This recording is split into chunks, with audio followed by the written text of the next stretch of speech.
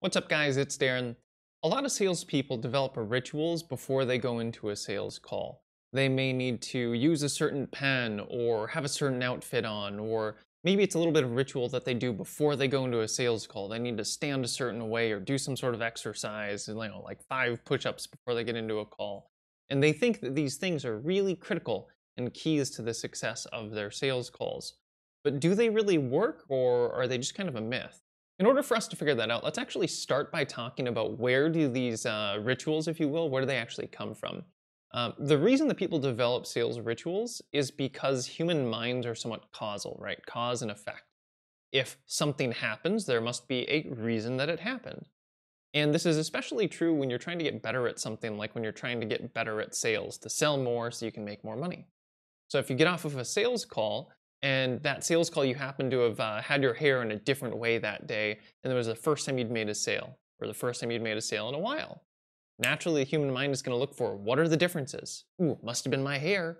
I have to wear my hair like this every single day from now on, or I'll never make a sale again. And I know that sounds kind of crazy now, but that's genuinely what people do. So if that's how they're developed, and we all know that's kind of crazy, the question then becomes, well, why is it that people are so insistent on them sometimes? Some people they will not do their sales call without wearing their lucky pair of underwear. And the reason that people become so obsessed about these things is because of a concept in psychology called anchoring. See, anchoring is essentially where you tie two ideas together, right? Sometimes it's an emotional state tied to a physical object. That's what's happening with some of these rituals. Your emotional state, you do not feel comfortable, you do not feel confident going into a sales call unless you have your lucky hat, your lucky pen, your lucky whatever. That's why some people insist upon having certain rituals or certain objects that may seem a little bit superstitious. But do those superstitions actually work? And the answer is that it actually kind of does. Now, doing that, breathing exercise or stretching exercise or having, your little lucky object isn't what actually makes you better at selling. It's because of that psychological principle of anchoring. It's because whatever the thing is that you're doing or that you have going into a sales call puts you into a certain emotional state. And your emotional state does have an impact on your sales outcome. So, do sales rituals matter? They do to a degree, because they can put you in a better emotional state, which will help you sell. But if they do work, is there a way of making them work better? And that is a resounding yes. And by the way, if you don't think emotions matter about sales performance or whatever, because rah-rah emotions don't really need to deal with that, there's an interesting study that has actually shown that test score performance for students, actually one of the biggest predicting factors is not necessarily intelligence or how much they've studied, but it's actually how confident they are. So the emotional state, feeling confident, will actually affect your performance and affect your results, not only in school, but also in particular in sales. Because how many of you have ever heard confidence is king? So if you have a lucky object that makes you feel confident or a lucky ritual that makes you feel confident, that's amazing and keep doing it. But if you don't, then the question becomes, well, how do I anchor things? How do I put myself into this good emotional state that's going to help me sell more often? And the answer to that, we have to go back to psychology a little bit. See, what's really interesting about the brain is that it actually can't tell the difference between things that happen in real life and things that are imagined. They've actually taken people and hooked them up to brainwave machines, and they've studied when someone is imagining something in vivid detail, it actually produces the exact same brainwave activity as when someone is experiencing something in real life. And the reason that's important is because we can use that to our advantage. See, if the way that some of these rituals and routines and superstitions, frankly, kind of come into play is because when someone makes a sale, they try to attribute it to a thing, and that concept of anchoring takes place, well, we can reproduce that artificially.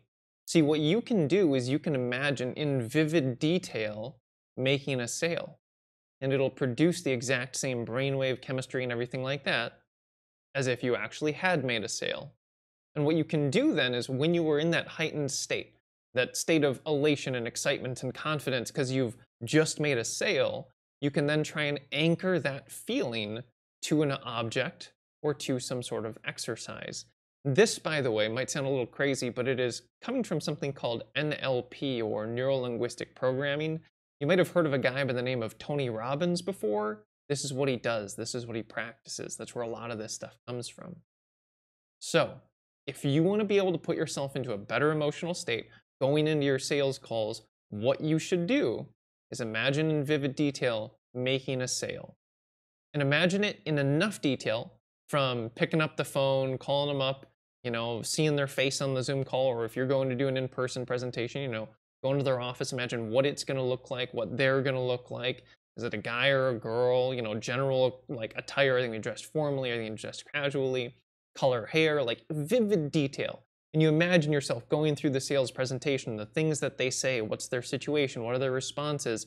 You get all the way down to the close, you imagine making the sale, you get that spike of dopamine, adrenaline, all of the other good stuff, and then you take that and you anchor it to something.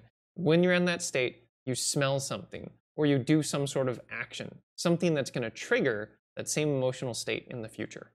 And by the way, this concept of anchoring, of taking two things and tying them together, it may not really fully take place after doing it just one time.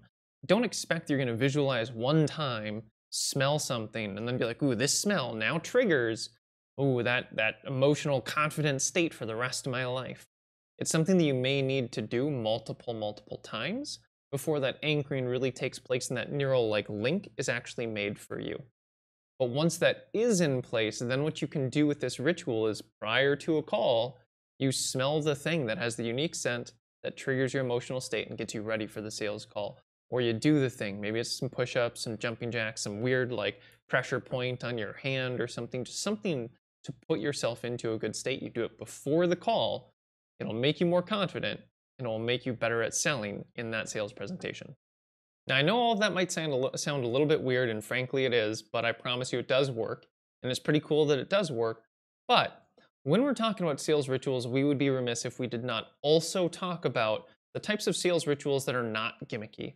The things that are like routines and habits and schedules, those kinds of rituals that I think make an even bigger difference for a salesperson. And there's two rituals in particular that I think you need to know about. The first one is after every single call, as a regular routine, schedule, habit, ritual, whatever you want to call it, you should always debrief your calls. Before you go anywhere, you get in the car, before you drive off, or you shut off the camera, before you get up and leave your office, grab a pen, grab a piece of paper, and just jot down some notes while everything's fresh in your mind on what do you think went particularly well in that call and why? What do you think didn't go well particularly in that call and why? And this process of reflection and introspection on your sales calls is what's going to allow you to improve very, very rapidly. You don't want to just keep doing the exact same thing without ever bothering to try and figure it out and improve it and change it. Otherwise, if nothing changes, well, your results aren't going to change then either. The second ritual is actually about everything that's not sales related.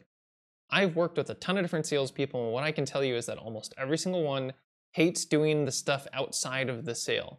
They hate doing the paperwork afterwards or the follow-up afterwards, or they hate doing the front-end outreach in order to get people into sales calls. And the reason that you want to turn that activity, those things, those administrative or annoying things that you have to do, turn those into a ritual is because science has shown, some studies have shown, willpower is actually a limited resource. And if you hate making calls, trust me, I hated making calls.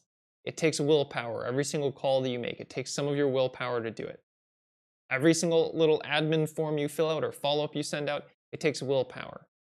And so you don't want to run out of willpower and then stop doing those activities. They're necessary to you succeeding in sales.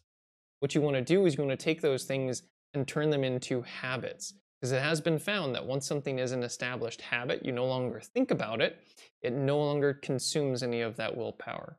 So I would highly suggest and recommend schedule regular times. For all the things you hate doing, schedule them.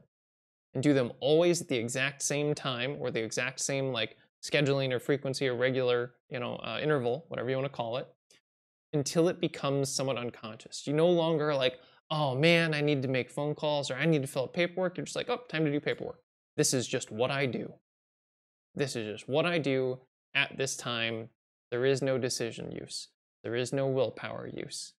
And by the way, the number one thing that you really want to turn into a habit so you don't need to think about it, so it's just something that you do, is hitting the like button, because it helps me out with the YouTube algorithm. Hope today's content was helpful. If you guys have any questions, feel free to go ahead and comment them below and I'll answer them as soon as I can. And of course, feel free to hit the subscribe button and the notification bell so you can stay up to date on when I'm posting new content. Have a great day, and we'll see you soon.